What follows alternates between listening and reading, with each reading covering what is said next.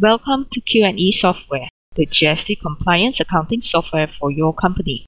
In this video, I will introduce the Audit Trail module in QNE Optimum. The purpose of Audit Trail is to view the chronological sequence of records that contain evidence about a transaction process. Each record includes information about who created the record, with what on the transaction, on what date, and at what time. To view the Audit Trail, go to Inquiry and click on Audit Trail Inquiry. The first filter is the date filter, where we can narrow down the search by specifying the date of the changes that was made to the transaction.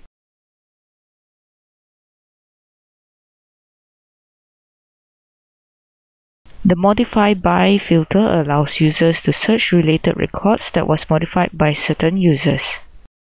The Keyword field allows users to search the transaction that is related to a specific keyword. The Data Types filter allows users to select transaction that is related to modules or document type. Users can also filter transactions that was either created, modified, or deleted by using the Modification filter. In the Advanced tab, the Object Type filter allows users to scope down their search to be even more specific based on the object type. The Operation tab allows users to filter based on more specific modification, creation, or deletion operation. So let's try to check the audit trail. Now we would like to check if Simon has modified any transactions for the month of April. So at the Date filter, select the starting date and the ending date. Then at Modified By, select the user code Simon, and at the Modification, select Modified. Then click on Inquiry, and here are the results. Note that there is a grouping header here, and we can group the results simply by dragging a column header here.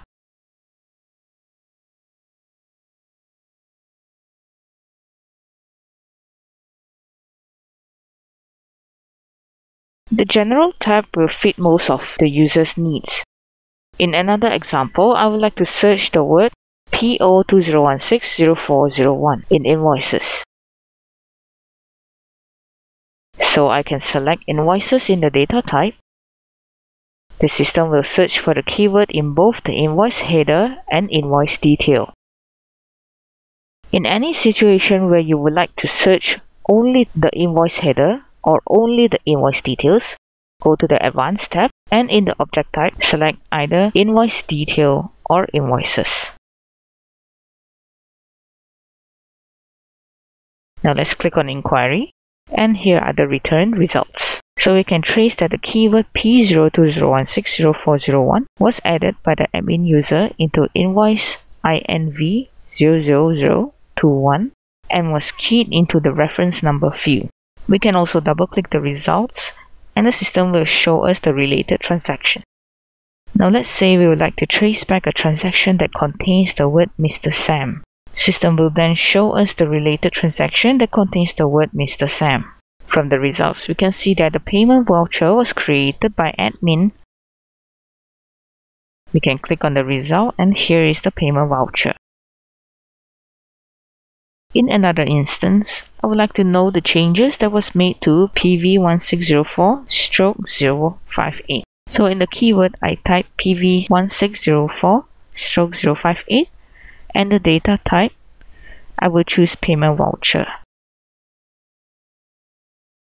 Then in the modification field, I choose modified. Then click on Inquiry, and here are the results.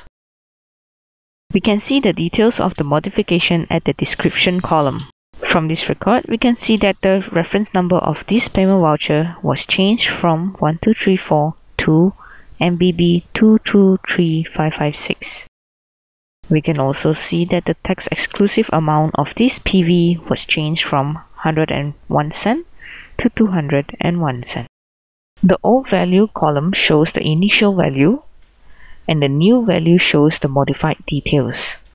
The Modified On column shows the date of the modification. The property name is the field that was affected. Thank you for watching.